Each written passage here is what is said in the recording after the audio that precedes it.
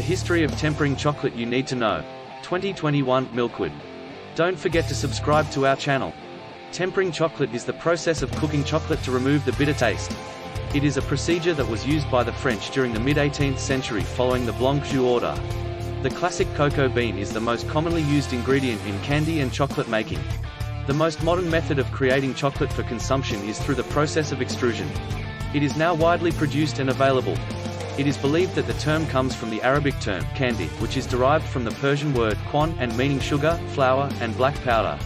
The process of manufacturing sugary delights such as Christmas chocolate and edible gifts for friends and family members has always been a difficult one. It is believed that the term actually originated around 2000 BCE with reference to the practice of fasting in Iran, and about 200 BCE the business of selling tea, camelot, and wine from a golden bowl was born. Its association with fasting and the development of tea further led to the rise of the chocolate flavor. Chocolate actually originated in the mountains of the Andes Mountains of South America.